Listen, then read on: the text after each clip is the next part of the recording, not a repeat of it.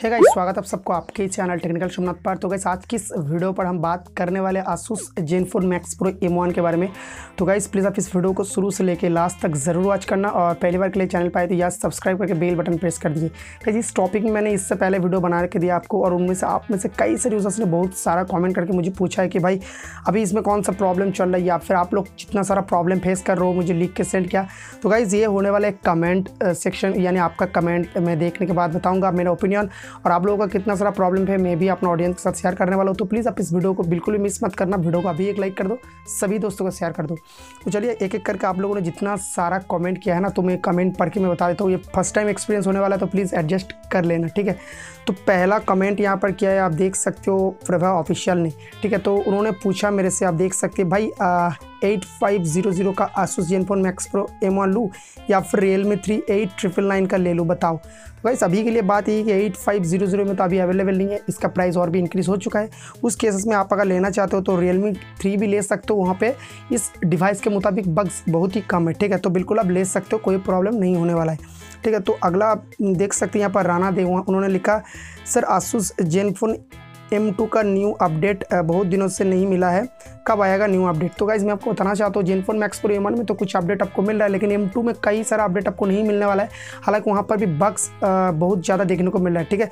तो आप समझ सकते हैं कि अगले महीने के अंदर आपको एक अपडेट आपको देखने को मिल जाएगा जहाँ पर M2 का आपका जितना सारा प्रॉब्लम हो रहा है उम्मीद कर रहा हूँ कि वो शॉर्ट आउट हो सके। तो गाइज़ अगला कमेंट यहाँ पर किया है विनोद कुमार ने। तो विनोद भाई ने पूछा कि sound output from headphone Jack is very poor.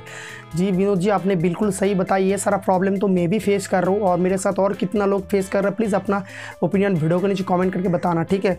तो चलिए अगला देख लेते हैं। यहाँ पर क्लैश विद सौरभ यहाँ पर लिखा है कि पहले मैक्स प्रो M1 का 1 और 40 मिनट में 70% चार्ज होता था, लेकिन अपडेट के बाद 7 आवर लग जाते हैं फुल चार्ज होने में। बिल्कुल सही बताया भाई, चार्जिंग तो ये बहुत ज़्यादा स्लो हो चुका है, ये अभी मेजर प्रॉब्लम चल रहा है, ठीक है। तो अभी देखिए इस चीज़ को शॉर्ट आउट करना चाहिए, लेकिन मुझे नहीं लगता कि और भी ज़्यादा हम लोग एक्सपेक्ट कर सकते हैं इस डिवाइस के मुताबिक। लेकिन अभी जितना सारा चीज़ मिल रहा है हमें उसी को लेकर खुशी रहना पड़ेगा, क्योंकि ये फ़ोन गाइस मार्केट में कंपेयर करने लगा Note 5 Pro से और इतना घटिया परफॉर्म दे रहे हैं, आप बिल्कुल देख सकते हैं। तो अगला जो पूछते हैं गाइज यहाँ पर फेविन जी पूछ रहे हैं कि Asus does not update correctly, this is a big problem, this is the last update and there will be no future updates. आप कह सकते हैं कि ये अपडेट लास्ट है, लेकिन बात सुनने को ये आ रहा है कि अगला एक अपडेट आने वाला है जिसके मदद से कुछ बग फिक्स होगा। लेकिन आपको भी पता है, मुझे भी पता है, कुछ भी आपको फिक्स नहीं होने वाला है, बिल्कुल सेम वही देगा, लेकिन एक अपडेट अगला महीना ज़रूर आएगा, ठीक है।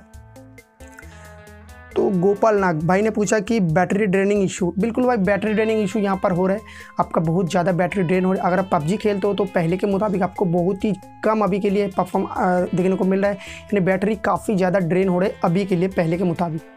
तो भाई अगला कमेंट पूछा मेरे से ऋषभ कुमार ने। तो भाई ने पूछा कि सर अपडेट के बाद ये फ़ोन ले सकते हैं ना, बग्स तो नहीं आएगा अपडेट के बाद। तो ऋषभ जी मैं आपको बताना चाहता हूँ एक प्रॉब्लम कि बग्स जो है वो सेट के अंदर ही मिलेगा। अभी के लिए मान लो आपने परचेस किया ZenFone Max Pro M1 तो आपको 3 से 4 अपडेट करना पड़ेगा, तब जाकर आप लेटेस्ट अपडेट पर पहुंचोगे। तो उसके बाद आपको लेना सही होगा कि नहीं मैं आपको बता देता हूँ गाइज।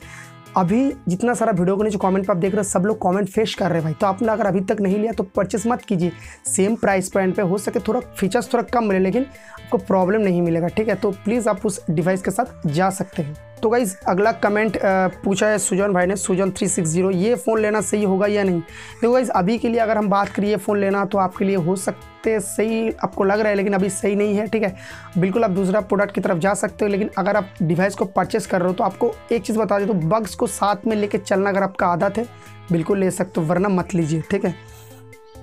तो चलिए, और राणा दे ने एक और सवाल पूछा यहाँ पर। तो उन्होंने बताया कि भाई लाइफ में कभी इस प्रोडक्ट को मत लेना, घटिया फ़ोन। बिल्कुल मैं तो एग्री करता हूँ, आप लोग एग्री कर रहे हो कि नहीं प्लीज़ वीडियो के नीचे कमेंट करके बताना, ठीक है। इसके बाद वॉल्यूम काफ़ी कम हो चुका है, ये भी मैं एग्री कर रहा हूँ। इससे पहला वाला अपडेट यानी मान लीजिए पाई का जब पहला वाला अपडेट आया था, यानी मैं तो कहता हूँ बेटा अपडेट, वो बेटा अपडेट जब आया था उसके बाद जब अपडेट कंप्लीट हुआ ना मैं बिल्कुल हैरान हो गया, क्योंकि मेरा स्क्रीन का लाइट बिल्कुल कम हो गया था। उसके बाद ऑडियो में प्रॉब्लम आया, उसके बाद गाइस फिंगरप्रिंट फेस लॉक सब में प्रॉब्लम है। तो अभी के लिए आप कौन सा चीज़ फेस कर रहे हो प्लीज़ वीडियो को नीचे कमेंट करके बताना। और मुझे उम्मीद है जितना सारा कमेंट्स आपने किया है सबके सबको आंसर मिल गया। आप आपस में भी आंसर दे सकते थे, लेकिन मुझे लगा कि इस चीज़ को लेकर बात करना चाहिए, इसलिए मैंने एक कमेंट वाला वीडियो बना दिया। इस तरह का वीडियो अगर और भी देखना चाहो तो प्लीज़ वीडियो को नीचे लाइक करके अपना एक प्यारा सा कमेंट देना और हमारे चैनल को जरूर सब्सक्राइब कर देना, ठीक है। तो मिलते हैं ऐसे इंटरेस्टिंग वीडियो के साथ, तब तक के लिए धन्यवाद, थैंक यू, बाय।